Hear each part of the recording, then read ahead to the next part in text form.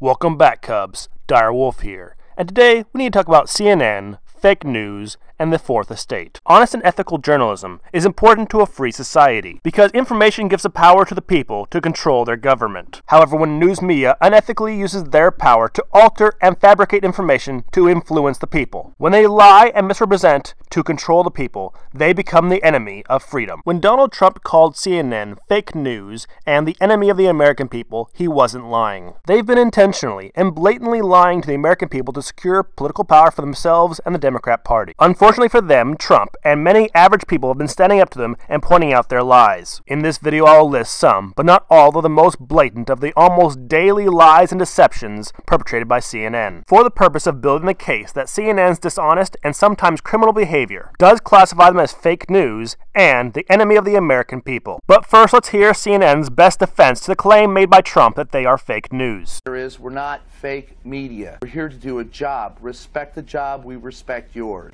And if you're not going to respect us, we need to speak up. Hey, Chris, I mean, at what point does this become dangerous? And I'm not just talking about dangerous in terms of tearing at the social fabric. I'm talking about dangerous as in a journalist gets hurt. Because I can tell you, working overseas in war zones, you know, people are emboldened by the actions of this administration, emboldened by the all-out sort of declaration of war on the media. This so-called war that you are in is people pointing out to you how you've lied to them and tried to deceive them for years. It is a response. No one is encouraging physical violence, but how can you blame the people who are angry that you lied to them? You are the ones that threw the first punches by trying to use lies and half-truths to manipulate us. Calling out your lies is not an act of violence. It is standing up for truth. However, CNN, your false reporting and lies has directly led to violence. Your multiple accusations of police shootings being unjustified and racially motivated even before the investigation has started. And in cases like the Michael Brown and Fernando Castillo shootings, even after investigations clear the police officers of all wrongdoing, you still perpetuated the lie that the police officers were racist murderers. Your portrayal of black people being gunned down randomly in the streets by police officers has led to racial tensions and an increase of violence towards white people and police officers. Officer Miosotis Familia was a 12-year veteran of the force and a mother of 3 children.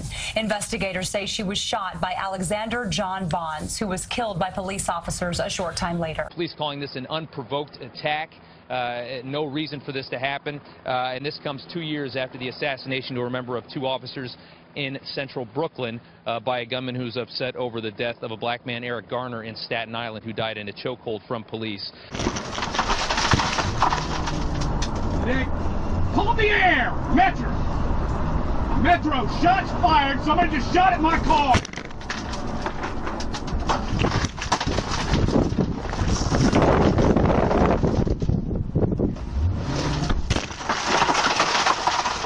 One in Englewood. Shots fired! Shots fired, Metro!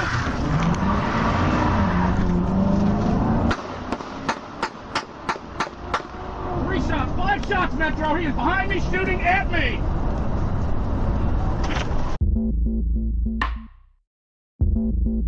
Harris County Sheriff's Office Deputy Darren Goforth, 47, was refueling his police car when Miles shot him repeatedly and then later escaped in his Ford Ranger. They believe that Miles targeted Goforth just because of his uniform, which makes this a hate crime.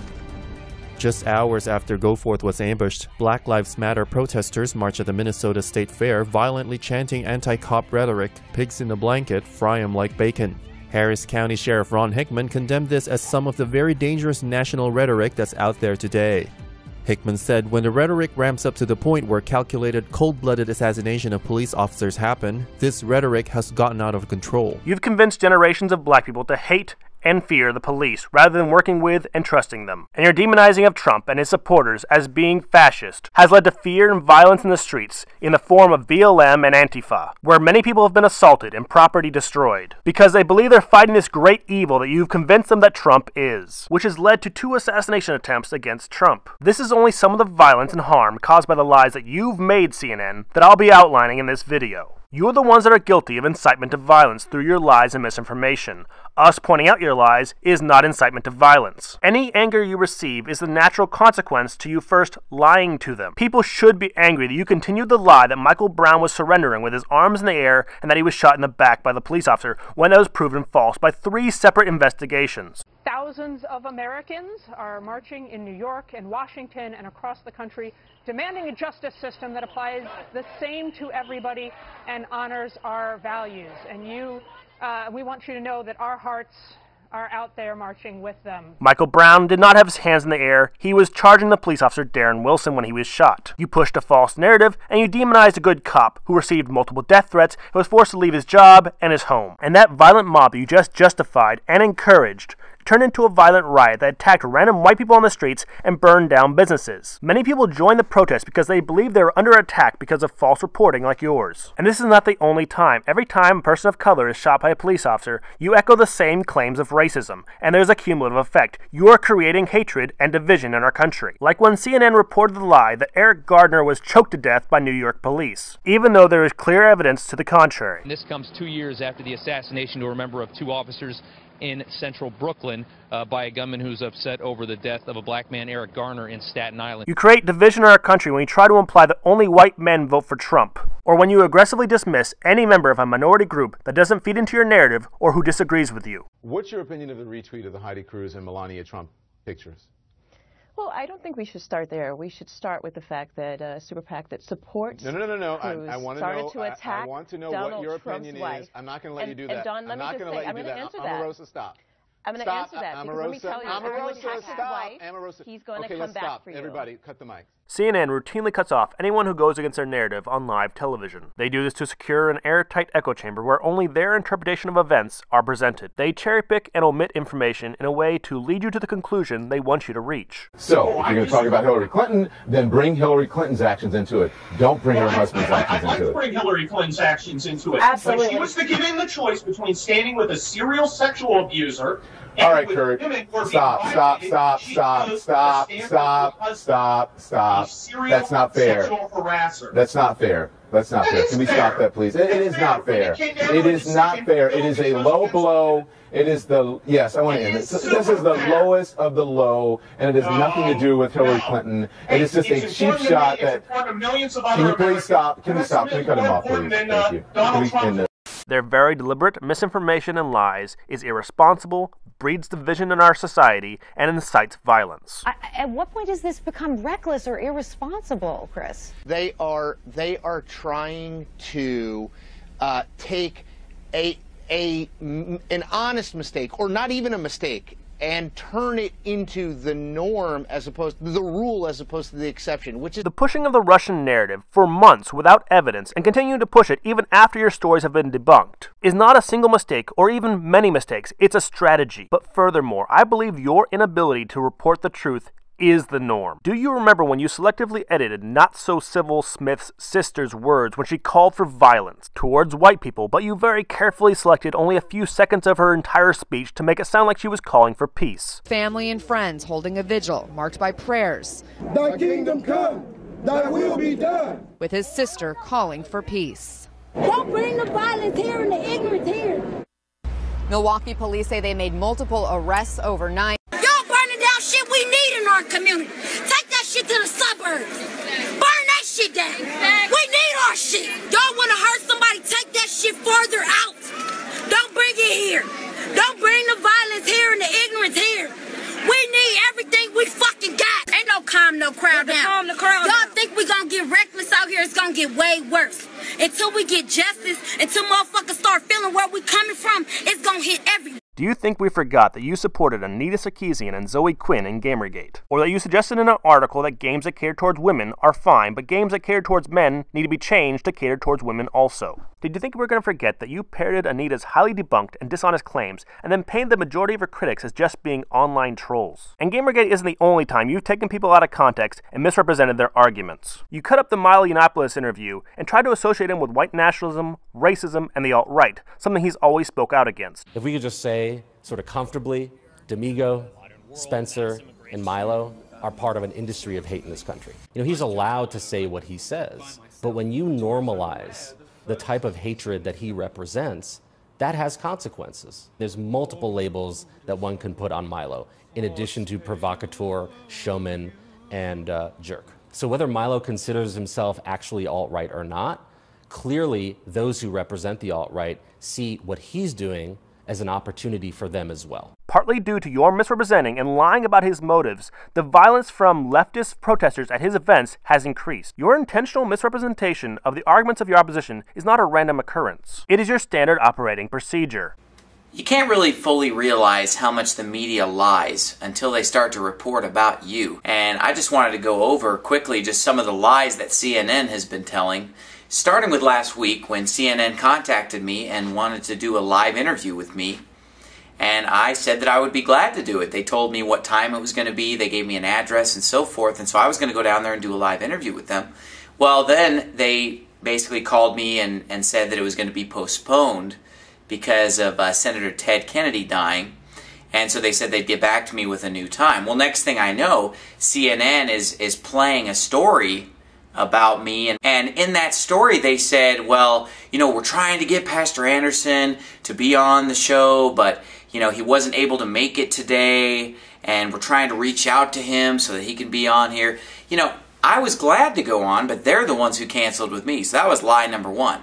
Lie number two was in that very report, they stated, oh, we've confirmed that, you know, the Secret Service has interviewed Pastor Anderson.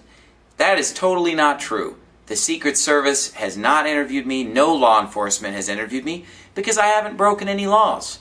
Why would the Secret Service or the police be knocking on my door when I haven't broken the law? I haven't done anything wrong. You know, I was exercising my First Amendment right, and I didn't say anything that was against the law. And they even said it on the show as they asked their specialist. Their specialist from the Secret Service confirmed that I had not broken the law. But then it gets even worse.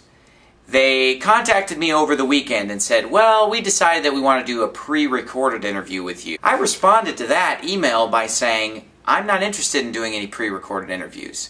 I don't want to go down there and be interviewed for 2 hours so that I can spend 2 hours of my time and you can put 2 minutes of it on TV, and I'm going to be edited and taken out of context.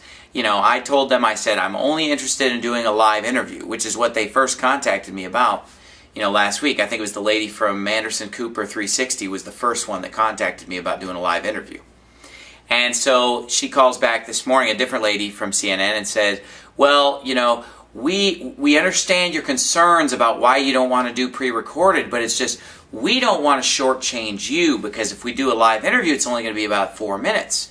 And we want to give you lots of time and we can use these clips and different segments. And I told her, I said, look, 4 minutes is fine and I'll let you talk about whatever you want. I'll let you guys control the conversation. I'm not going to say anything weird. And let's do it live. And she basically called back later and said, oh, it's just we're concerned. We don't want you to have to come all the way down here just for 4 minutes, and so we're going to decline the interview. But the true story is they don't want me on there live because their goal is to make me look bad. Their goal is to take a clip here and a clip there just to get people mad at me. And sometimes when you're not willing to go through the work yourself to take someone out of context, you just repost a hit piece from another dishonest news agency. Like when you link to your audience the ridiculous article from the Wall Street Journal that called PewDiePie a Nazi, which either makes you incompetent for not independently verifying the article that you're linking, or you're aware it was lies and you didn't care. Either way, it's fake news. Just like the time that Chris Cuomo said it was illegal to read Clinton's emails on WikiLeaks, unless you were a journalist, which means you had to get all of your news from them. Also interesting is, remember, it's illegal to possess these stolen documents. It's different for the media. So everything you learn about this, you're learning from us. And in full disclosure, let's take a look at what is in there and what it means. Joining us now, CNN. Beside the fact that that's never been a law, I wonder why they don't want you to read those emails for yourself. I wonder why they want you to only hear it from them. It sounds like they're trying to hide something, and it sounds like they think it's their job to control what you know so they can control your opinion. He's doing exactly what he said he's going to do. Well, and I think that the dangerous, edges here are that he's trying to undermine the media, trying to make up his own facts, And it could be that while unemployment and the economy worsens, he could have undermined the messaging so much that he can actually control exactly what people think. And that is our job. That is our job. Interesting Freudian slip there. I think I might be onto something. What else would explain the repeated lies about Trump's presidential inauguration crowds being small, and then presenting pictures of the crowd far before the event started? They even post an article with a side-by-side comparison of the Obama inauguration and Trump inauguration, trying to claim that the Obama inauguration crowds were much larger, where in reality, actual pictures of the event show it was a packed house. Their aim was to sway public opinion against Trump by making him look less popular. They did the exact opposite for Hillary Clinton, by trying to make her crowds look bigger than they really were. And that is just the tip of the iceberg when it comes to CNN's targeted campaign of lies trying to create controversy around Trump. The biggest lie that they still continue in part today is the Russian hacking. Among the false claims in the entire Russia saga, they stated that the Russians may have hacked actual voting machines and changed votes, that Trump or his campaign had colluded with the Kremlin, that Trump had publicly challenged Putin to hack Hillary Clinton's illegal server, that Trump had received illegal gifts from foreign countries like Russia. These and a litany of other lies constantly flowing out of CNN on the same issue of Russia and collusion. To set the record straight on some of the most egregious lies, here's a breakdown of what really happened. First, the hacking, which is most likely perpetrated by the Russians, was not a hacking of voting machines or votes. It was a hacking of the DNC email server, which was achieved by nothing more complex than clicking a link inside of a phishing email, thanks to the stupidity of John Podesta. The end result of this hacking is that the emails belonging to members of the DNC and Hillary Clinton were released, showing their corruption and lies. This required no prior knowledge or help from Trump or his staff. And the only thing that changed votes was people knowing the truth about Hillary Clinton and the DNC. And when Trump stated that he hoped that Putin had Hillary's missing and deleted 30,000 emails, he wasn't encouraging Putin to hack her server, because the server had already been shut down and the emails deleted. But he was responding to the accusation that because she was operating a secret but unsecured server for official business while she was working as Secretary of State overseas in Russia, that her server most likely already had been hacked due to her own incompetence, which was later verified by the director of the FBI, James Comey. The servers are no longer hooked up and working. I mean, if they are, they're with the FBI. And people know that they're not available to hack anymore. I mean, it's like Donald Trump saying, oh, you know, I hope Putin gets in a 1985 DeLorean and goes and finds those 33,000 emails. I mean, it's absolutely ridiculous. Not like that at all.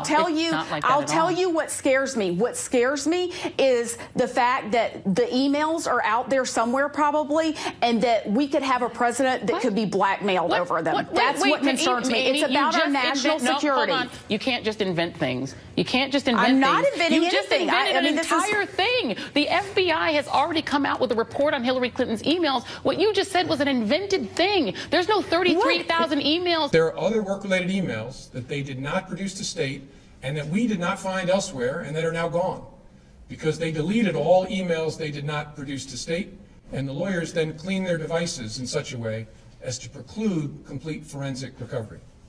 That are going to harm our national security. Hostile actors gained access to the private commercial email accounts of people with whom Secretary Clinton was in regular contact from her personal account. She also used her personal email extensively while outside the United States, including sending and receiving work-related emails in the territory of sophisticated adversaries. Given that combination of factors, we assess it is possible that hostile actors gained access to Secretary Clinton's personal email account. You know that there was an entire year and a half. We're not going to relitigate that. No, Amy, we're not going to relitigate that, but you can't make things up. And the lie that he was receiving illegal gifts from countries like Russia was based on the fact that diplomats from around the world, including Russia, would spend the normal price to spend nights in hotels owned by his family company. His family owned this company before he became president. They're paying exactly the same price as anyone else using the same room. This is not them giving him a gift. This is them buying a service from his family-owned company that he no longer manages. And lastly, verified again by James Comey, Trump was never under investigation for collusion. And CNN is very aware that there's nothing to the Russian investigation, and they are intentionally lying, based on the undercover videos taken of James O'Keefe and Van Jones, both stating that there's nothing to the Russian investigation, and that they're only pursuing the issue for views. Whole Russia shit, it's just like bullshit. Could be bullshit. I mean, it's mostly bullshit right now. Like, we don't have any big giant proof. I just feel like they don't really have it, but they want to keep digging. And so I think the president is probably right to say, like, look, you are witch hunting me. So you believe like the Russia thing's a little crazy, right? Even if Russia was trying to swing an election, we try to swing their elections. We're in our CIA and doing shit all the time. Like, we're out there trying to manipulate governments. Like, you win because you know the game and you play it right. She didn't play it right. Then why is CNN constantly like Russia this, Russia that? Because it's ratings. Because it's ratings? Our ratings are incredible right now. So it's, I mean, I understand it's all ratings, right? Oh, it's a business. It's a business. People are like, the media has like an ethical... But all the nice cutesy little ethics that used to get talked about in journalism school, you're just like, that's adorable. That's adorable. Yeah, this is a business. Especially cable news, you know. Cable news isn't the New York Times, and it's not even like NBC News. I mean, NBC News still gets 20 million viewers a night. Cable news is getting 1 million. So, like they gotta do what they gotta do to make their money, I think. And so I love the news business, but I find it so fascinating. I'm very cynical about it. At the same time, so are most of my colleagues. Their complete disregard for the truth, for the purpose of personal enrichment, led to them publishing the notoriously false BuzzFeed Trump dossier, which was riddled with spelling errors and factual inconsistencies and had no verifiable sources, and then got caught lying, saying that they did not get their unverified documents sourced from BuzzFeed, when in fact they did. Among the lies in the dossier that CNN was willing to publish without any sort of evidence, other than saying that people were in places where there was evidence that they were somewhere else, the 30-page report alleges that high Kremlin officials colluded with Trump, offered him multi-million-dollar bribes, accumulated compromising evidence on Trump's sexual exploits, including prostitutes and golden showers. More importantly, it claimed that Russia and the Kremlin had been cultivating and influencing Trump for years. The dossier was opposition research written by Christopher Steele, a British MI6 agent, who was hired and paid by some very wealthy anti-Trump Republicans and Democrats. And Mr. Steele says he sourced the information inside his dossier from Russian agents. Steele leaked it to BuzzFeed. BuzzFeed published it, and then CNN published it. But one problem, it's fake. Christopher Steele himself said that his entire dossier was unverifiable. U.S. intelligence agencies and the FBI Director James Comey stated that there was no proof that anything in the dossier actually happened. But there was proof of things that were stated in the dossier, like Trump's lawyer meeting in Prague with Kremlin officials, did not happen because his lawyer was somewhere else and he had proof. And when they were confronted with the fact that they had published accusations they had not even attempted to verify, that turned out to be false, they said that they had verified someone else by the same name, even though that person is not a lawyer for Trump and also did not go to the meeting. And of course, they couldn't present any evidence this doppelganger even existed. About Michael Cohen, Trump's official corporate lawyer, making a trip to the Czech Republic. My reporting suggests that people did try to run that down. They did. And they concluded that it was a different Michael Cohen. CNN reported on this meeting and then was threatened with a lawsuit and had to retract the story. CNN apologized and said that the article did not meet their standards for journalistic integrity. That's funny, I didn't think you had any. They only retracted the story and fired the 3 persons responsible because they were being sued for libel, not because they care about the truth. The contents of the dossier were laughable and ridiculous. Even MSNBC refused to publish it because there was no evidence and only unverifiable claims. But you just published fake news. We just published a dossier. No, I think that's a really... Why is that not a fair, why is that an unfair description?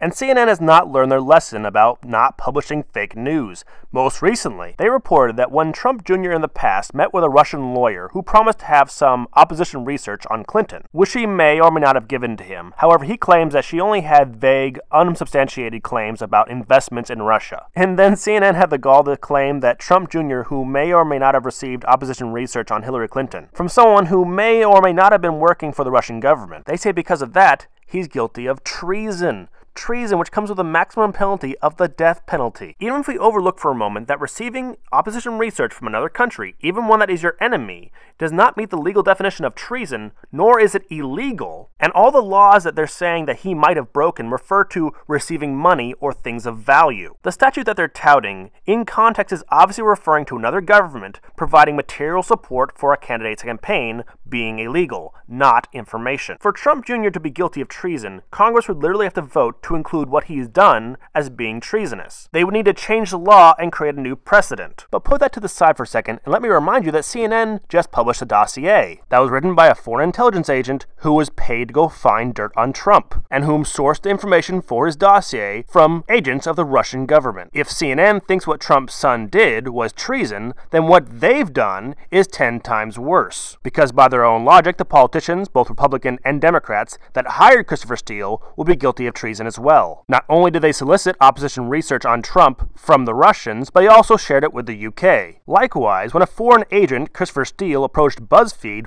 with the Russian dossier information, they too would be guilty of the same thing that Trump Jr. did. Except it'd be far worse because they chose to publish lies from the Russians that they knew they could not verify, that they knew would harm the sitting president of the United States, which sounds a lot more like treason than receiving information on a candidate. Both BuzzFeed and CNN knowingly published lies and information that could not be independently verified that was sourced from Russian intelligence agencies, with the intent to malign the character of the sitting president of the United States. And both news agencies were forced to retract their stories. To put it simply, what Trump Jr. did was not legally or morally treason. It does not matter where the origin of truth comes from, even from your enemy. You should not choose to remain ignorant just because the truth comes from your enemy. It is okay to listen to them, however, because they are your enemy, of course you'd want to verify what they're telling you is actually true. If what Trump Jr. did was treason, CNN and many of their colleagues and friends would also be implicated in the same crime. But no, receiving the dossier was not treason. However, knowingly publishing lies from the Russian government that was most likely intended to further destabilize the political landscape in the United States is fake news. Think of anything more fake news coming out of CNN than their deliberate attempts to cover up some of the disgusting things that Hillary Clinton has done to protect the perpetrators and attack the victims of sexual abuse. Hillary Clinton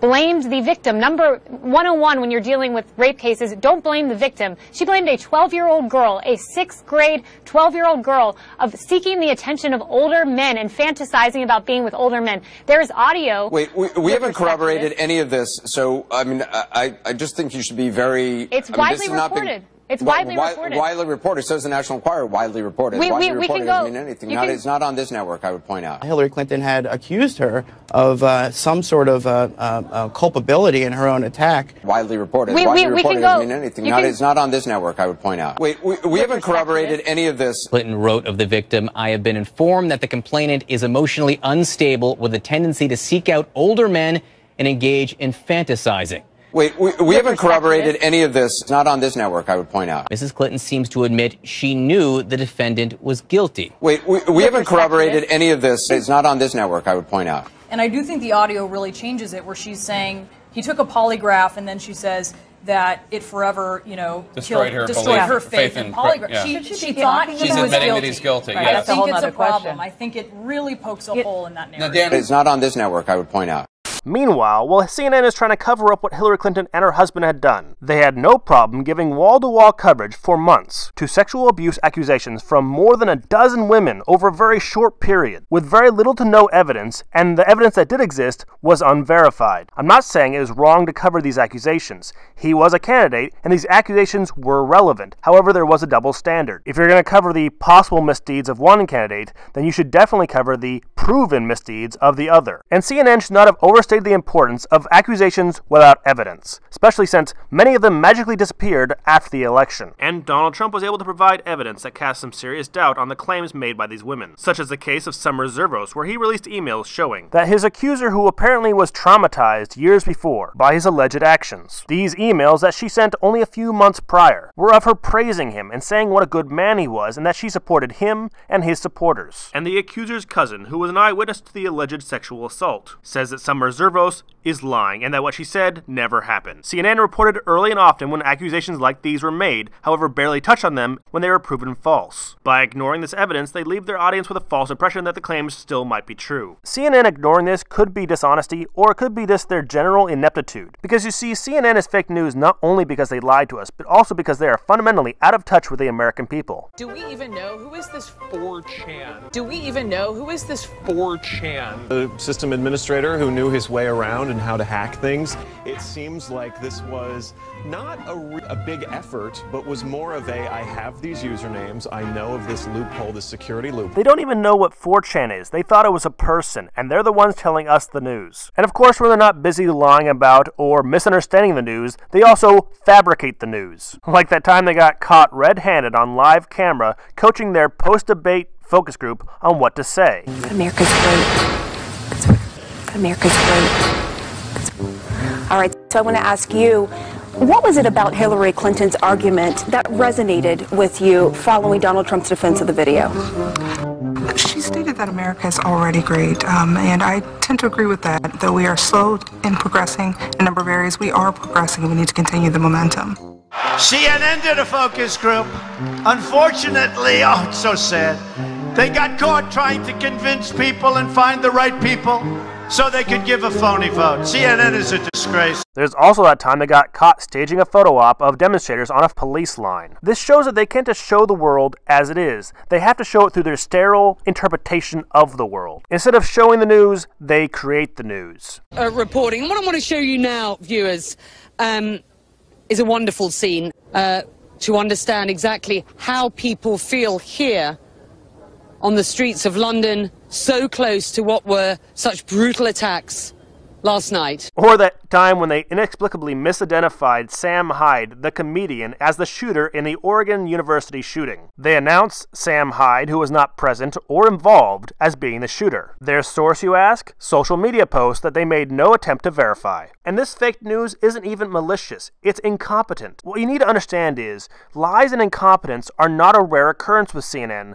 they are the norm. It is what they do. That is our job. That is our job. Daily they repeat thoroughly debunked claims such as the gender wage gap. To be clear, the claim of the gender wage gap is not the product of a scientific study, but has been proven wrong by multiple scientific studies, and continuing to repeat it is dishonest. CNN also blatantly lied, saying that there's no sanctuary cities in America, while in reality, according to the Center of Immigration Studies, there's currently 276 sanctuary cities in 43 states. They were also quick to criticize Trump for calling the New York bombing a bombing, before the investigation had progressed very far, even though it was very clearly a bombing. And when they broadcasted Hillary Clinton's initial comments on the event, they edited out the fact that she also called it a bombing around the same time Trump did. They attacked Trump for jumping to a logical conclusion, and ignored the fact that Hillary also jumped to the same conclusion. And then they published idiotic articles like the one claiming that because Trump was opposed to voting rights for felons, that it would hurt his appeal with black voters, which is basically equating felons with black people. If you think that being pro-black and anti-felon voting rights is contradictory, then you're a racist assuming that they are both the same category. Another example of their bias for Hillary and against Trump is that they would edit out pro-Trump shirts, and they've done this on multiple occasions. Even worse, hacked emails from the DNC showed that Donna Brazile, while working at CNN, multiple times gave debate and town hall questions to Hillary prior to the events. They did not do this for any other candidate, and they did it to give an advantage to Hillary over both Bernie and Trump. When CNN was confronted with this, they did fire Donna Brazile because they had to have a scapegoat, but they didn't fire anyone else that was involved. To deciding. We'll see. We couldn't help her any more than we have. You know, I mean, she's got just a free ride so far from the media. We're the biggest ones promoting her campaigns. CNN also lied, saying that Trump had incited violence towards Hillary Clinton on one of his speeches about the Second Amendment, and that the Secret Service had to talk to him about it. The Secret Service responding, saying that they never felt the need, nor did they ever speak to Donald Trump about any incitement to violence, nor was he under any sort of investigation for doing so. What Trump actually had said that produced this faux outrage was he thought that Second Amendment voters could defeat Hillary by voting for him. No honest or rational person would see that as incitement to violence. All of these lies, and many more that I don't have have time to list for you in this video are the reasons why the trust in the media are at all-time low, lower than Congress and lower than the president. And that's across all political backgrounds, because you're not called fake news because people disagree with your politics. People call you fake news because you lie, and you come by the title honestly. I believe with the evidence that I put forth here, I have proven that CNN is indeed fake news. Any one of these lies, standing alone, could be forgiven. However, all of them together, and the many more that they represent, make a trend. Now for the question, is CNN the enemy of the American people? You could say that based on the intentional lies and misdirection of CNN, that they've caused violence and harm to the United States. But I believe the best way to show whether or not they are the enemy of the average American is to show how they treat the average American. I believe the best example of that is how they treated the person who made the WWE Trump wrestling gif meme. The story goes like this. A Reddit user took a video of when Trump had been on the WWE, and they spliced CNN's logo over the face of the person that Trump was beating up. The gif became popular, was passed around until another user took it, made some minor changes, and then reposted it. Donald Trump found this edited version, found it funny, and posted it on his Twitter account. The people at CNN did not find it funny at all. They said it was incitement to violence against the media. They tried to criticize Trump for the meme, but no one cared, so they decided to take a different tact and go after the person who created the GIF in the first place. CNN staffer Andrew Kaczynski, or KFILE on Twitter, investigated all the information available on all the social media accounts belonging to the user #AssholeSolo and discovered his true identity. That's right, a multi-million-dollar company spent time, money, and resources to investigate a private person who is not a public figure who made a meme about them. Then KFILE sent him an email. Whatever was in the email, it scared this person enough that he immediately took all his content down and posted an apology. And according to CNN's own statements, when KFILE called him later on, he begged that they not release his information. I believe the only reason why #AssholeSolo would feel the need to beg not to have his information released was because something in the email implied or stated that they would. In fact, anytime a powerful company like CNN contacts a private person who is not a public figure and whom intends to be anonymous, and that company tells that person, "We know who you are and we are reporting a story about you," that in and of itself is an act of intimidation. It is not his fault that Trump decided to repost a version of the meme that he created. And it's not a fair standard to say that a news company can single out and harass any private person just because Trump agrees with their satire. After their phone call, CNN published this article explaining how they hunted down the individual, including this segment which removes all doubt that their intent was to intimidate him and anyone else who might make memes like him.